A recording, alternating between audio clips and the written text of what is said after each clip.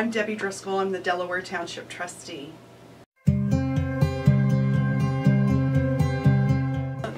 Delaware Township Food Pantry was founded in 1992 when we had a surplus of government commodities, and from there it took off with the high school doing the food drive, and since that time it's solely based on community efforts to keep our pantry stocked, and no tax dollars, so we're real proud of that fact.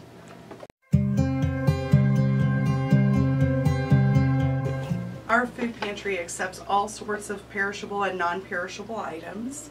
We also receive in paper and soap goods for folks, and we do accept cash donations, and with those cash donations we are able to keep in stock all the time eggs and milk and meat for people that are without. The greatest time of need is typically in the summer months when children are home from school, and then in the winter with people that have seasonal work and have been displaced due to the weather. So we see a rise in those winter months as well. One of our most memorable experiences with the pantry is the case where we had a client for township assistance that was also in need of food.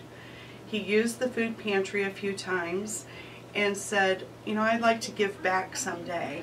Well, a lot of people say that, but this gentleman still comes in bringing donations to this day.